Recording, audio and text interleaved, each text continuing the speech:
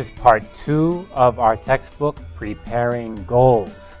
So today we're going to look at preparing your goal, and it's important to introduce this very basic idea of negotiation, which I think most people kind of overlook, but it's key to success in negotiation, and that is setting a goal.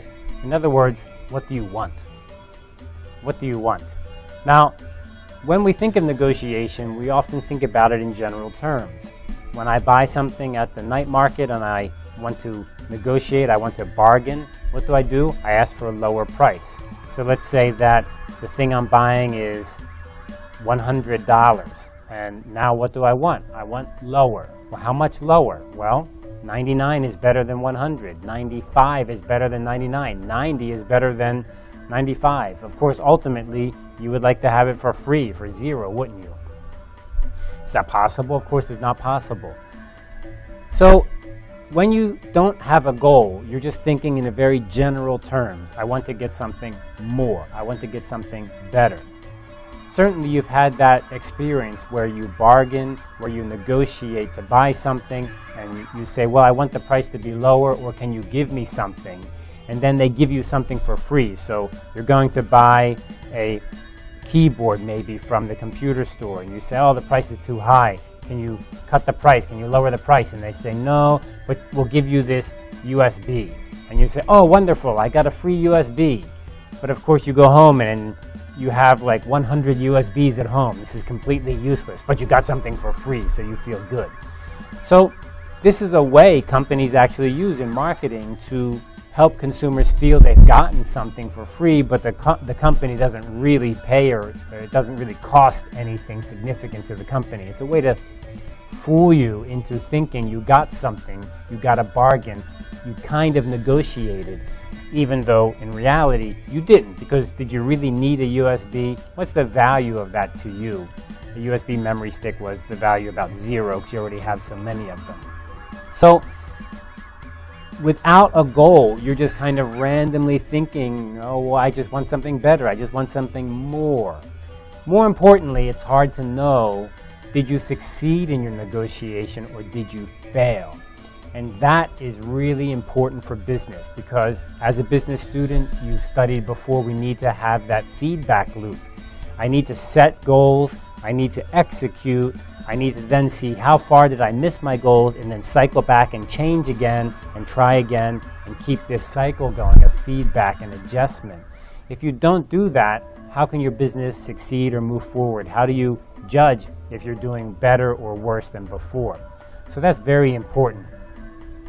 Let's look here at the book, this very, very core idea of negotiation, which is setting the goal. Now, in our RPG, we're going to be talking about price, we're going to be talking about shipping, and of course you always want to have, what? A lower price. Of course. You always want to have faster shipping. Of course. You always want to have higher quality products if you're the buyer, don't you?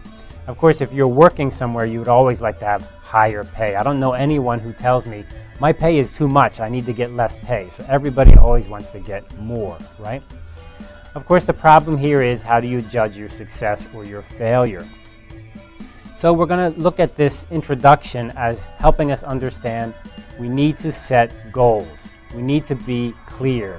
Being clear is better than being unclear.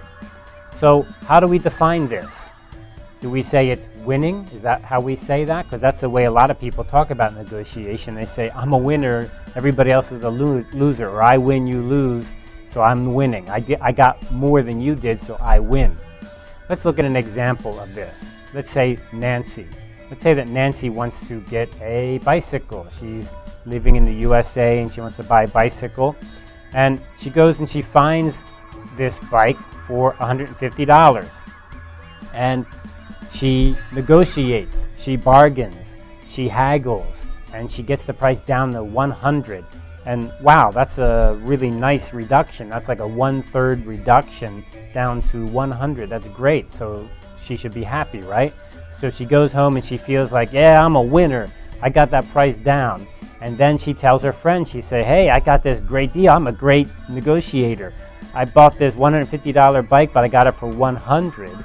And then her friend Ted tells Nancy, says, oh, you know what? I bought that same bike, that same model for $75. And Nancy's like, what? I paid $100 and you got it for $75? I must be a loser. I must be a loser. So wait a second. Nancy just had a moment where she was a winner and now she's a loser. That seems really odd. How is that possible? She still has the same bike. Remember, she still has the same bicycle. She's going to use the bicycle for the same things. Nothing changed. So what did change? Well, her goal changed. Specifically, in this case, she has no goal.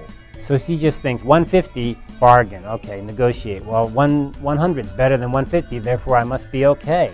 And then she finds out Ted got it for 75.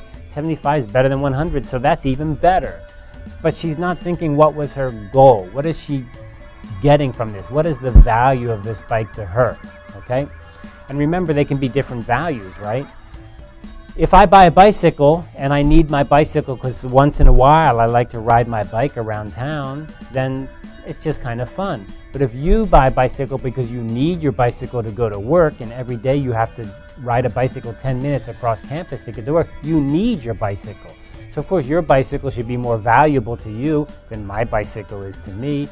Even though we may buy a bicycle at the same price, yours actually has more value. So if the price was different, who would pay more? You would pay more because you think it has more value.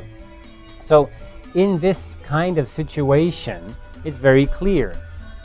Nothing changed. It's the same bicycle. There's too many things here we don't know. What is the value of this bicycle to Nancy? Does she need to use it? Does she want to use it just for fun? And what is the value of this bicycle to Ted?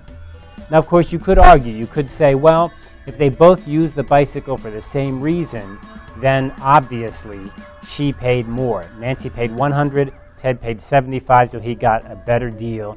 He is more of a winner than she is. And I guess that's kind of true, but are their goals exactly the same? That's really hard to say. Even people who are using it for the same reasons can have different goals. And then how much money does Nancy have in the bank and how much money does Ted have? I mean, if Nancy has lots of money and $25 more is not a big deal to her, then maybe it makes no difference. So this is important to understand. In one moment, Nancy is a winner. In the next moment, Ted's the winner and Nancy feels like a loser. And how many times has that happened to you, where you think you got something good and you find out somebody else got something and now you feel like a real loser? I was so stupid, why didn't I bargain more? Or how about the time where you go to negotiate, you go to buy something and maybe you're going to buy it and it costs $100 and you say, okay, I'll pay you $85. And then the salesperson says, oh, okay, $85. And right away you go, oh, how could I be so stupid? They agreed too fast. I should have said $75, right? You got what you asked for. Why now do you feel bad about it?